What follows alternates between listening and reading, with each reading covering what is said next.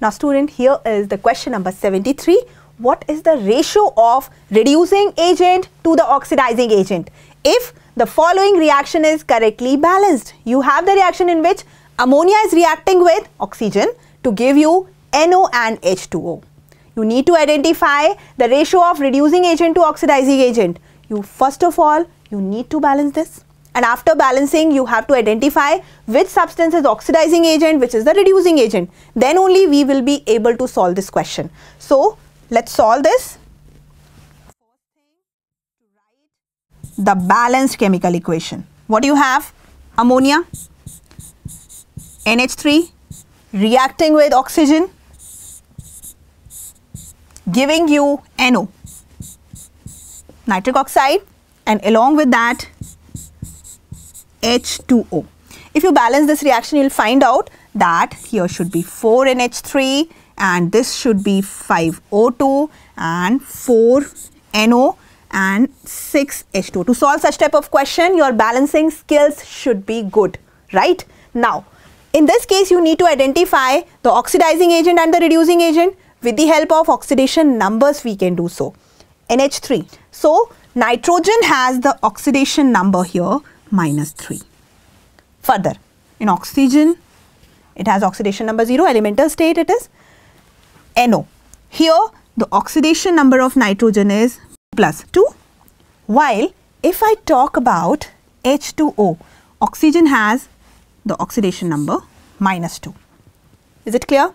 Now, in this case, you can clearly see the oxidation number of nitrogen is increasing. So, this is getting oxidized. And if it is getting oxidized, it means this is a process of oxidation that is taking place here. Let me mark. The process 1 is this, that's taking place. And the second process that's taking place here is from 0 to -2. And in this case, increase in oxidation number.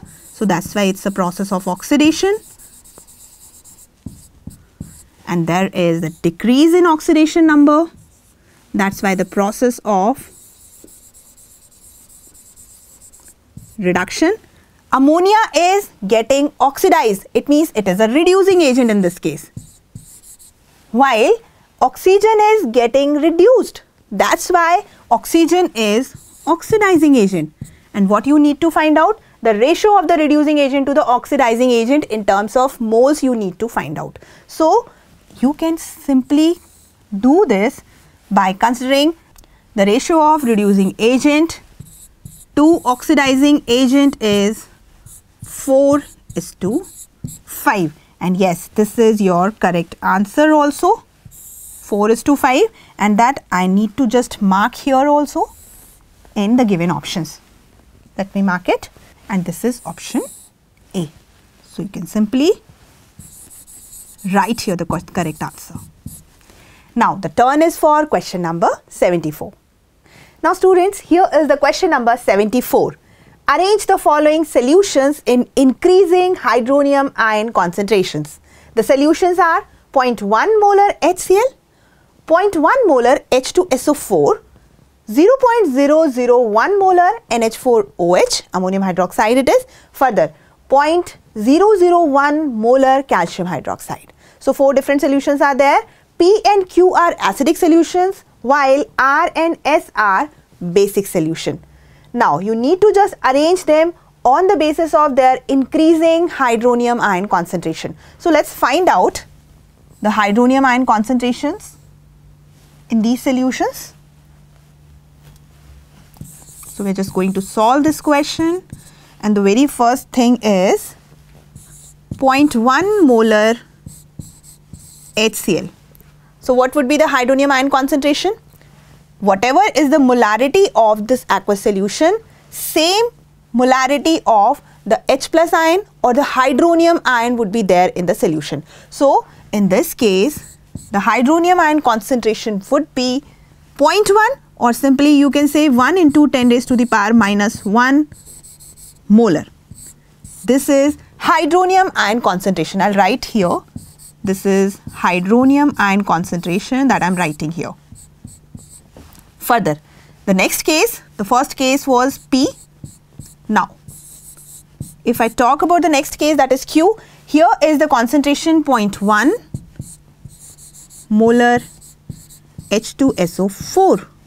Very simple to analyze, that one molecule of H2SO4 consists of 2 H plus ion. 2 hydronium ions would be produced in that case. Similarly, if I talk about 0.1 molar H2SO4, the concentration of hydronium ion in this case will becomes 2 into 10 raised to the power minus 1, because 0.1 it is, that's why. So this would be the concentration of hydronium ion in this solution. Third is R, and the concentration is 0.001 molar NH4OH, ammonium hydroxide. In case of base, if you are just finding the hydronium ion concentration, so very simple thing that you should remember, that first we will find out the hydroxide ion concentration, OH minus ion concentration we will find out, that would be equal to 1 into 10 raised to the power minus 3 molar. Now, with the help of this, we can find out the hydronium ion concentration also.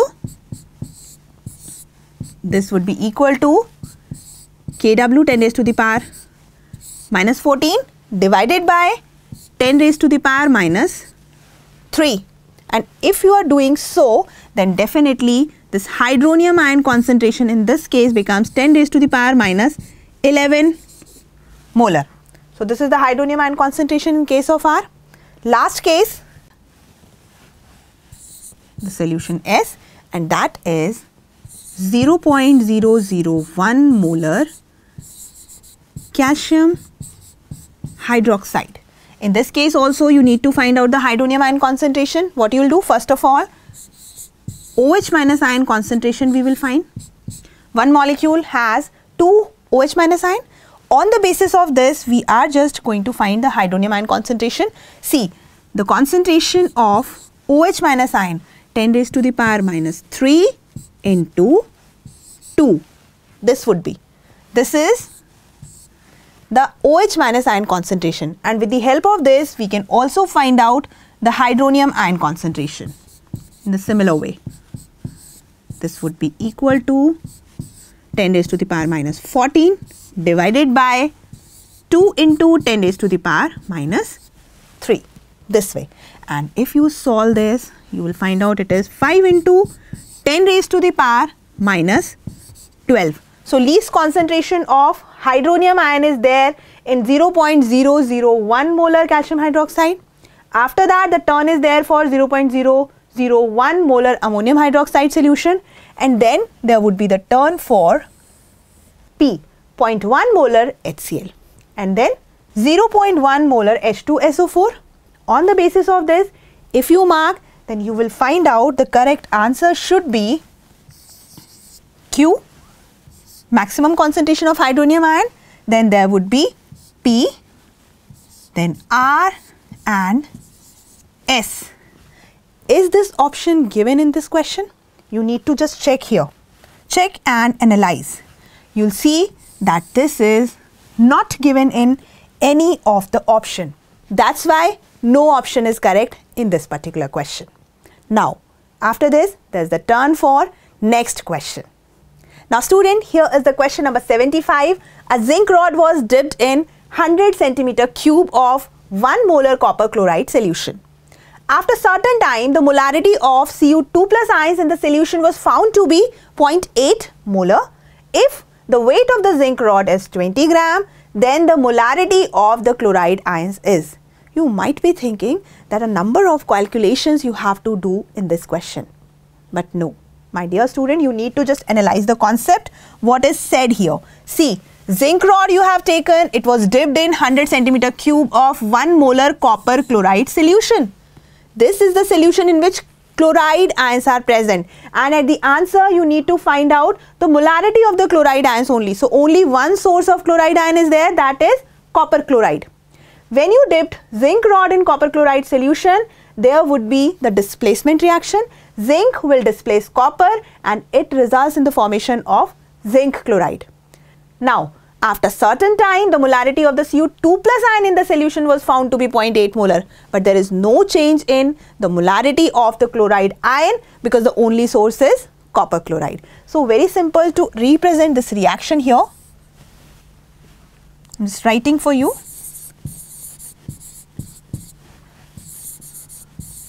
CuCl2 you have.